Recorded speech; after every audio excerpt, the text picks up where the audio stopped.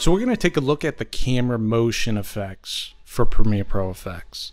Now, inside your camera motion category, you're going to see a few subcategories like 2D camera moves, 3D camera moves, with depth of field, with no depth of field, as well as handheld camera, both 2D and 3D. So let's start with 2D camera moves. The 2D camera moves are going to be more subtle, basic 2D moves. Subtle scaling out, kind of some slow 2D tracking moves. And these are good for photos and some text effects. We just want to go to our timeline and adjust our marker to where we want this effect to start. And you can always readjust this. Double click. Again, I'm just going to move this over to fit my shot. Hit play. And you see we have a very subtle scaling and tracking out. Now let's take a look at some of the 3D camera moves with depth of field. Now this isn't going to extrude your text if you have titles or your image, but it's going to give more of a three-dimensional plane effect. So you see we have just a basic title here. It's just a flat piece of text we're using as an example. Set my marker roughly where I want this effect to start. Double click on the effect. So I'm just going to grab a 3D camera move here, a little bit of a tabletop turning. And just going to readjust the text here. And now we have a 3D plane effect with depth of field for this text. Now we also have 3D camera moves with no depth of field. So this will just essentially shut off the blurring effect.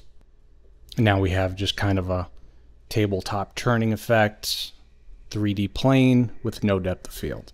Now let's take a look at the handheld camera 3D. We're going to come back to the 2D in a second. Now in this case, I'm just going to grab a 3D camera plane effect. Again, set my marker where I want this effect to begin. Double click. Now we have kind of a 3D plane effect with depth of field and some gritty handheld movement.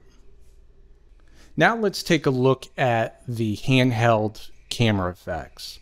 And in this case, we're going to use a couple different shots here. I have this fireman carrying a body out of a fire.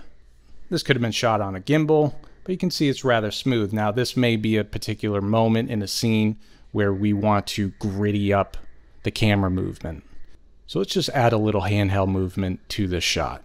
So we're going to go into our handheld camera category. Now, I can hit this preview all to give me an idea of all the different handheld camera moves.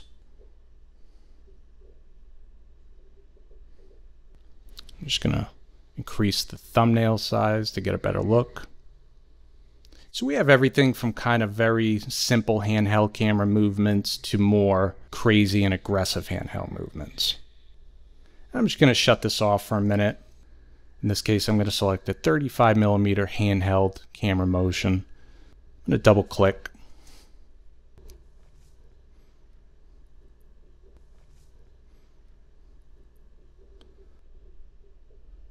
Now that just gives that shot a little bit more meaning and a little bit more chaos feel for that scene.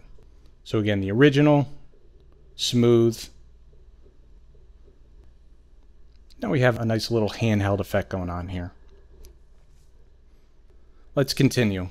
Now we have another shot. We have a nice actually tracking shot.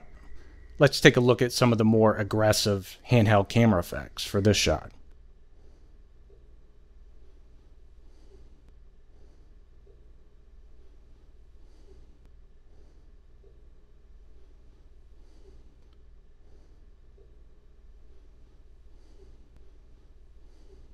So I'm just going to stop preview, select where you want your shot to begin with your marker. We got a 35mm zoom, double click on the effect. And you can see just adding an effect like this changes the feel of this particular shot. So first on the original, we have just a nice smooth tracking shot. But now when we add this little handheld effect, that's kind of creating a sense of urgency.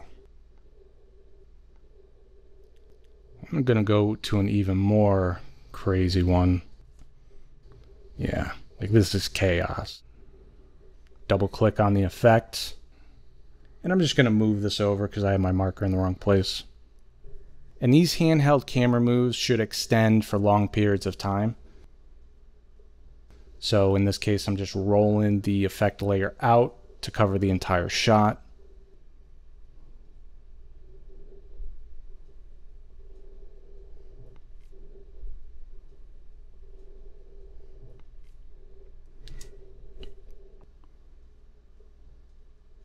And I will show you in the case of the firefighter. Highlight both layers, roll it out. And that's it. These are just some of the basic starting points for Camera Motion FX Studio inside Premiere Pro FX. Enjoy!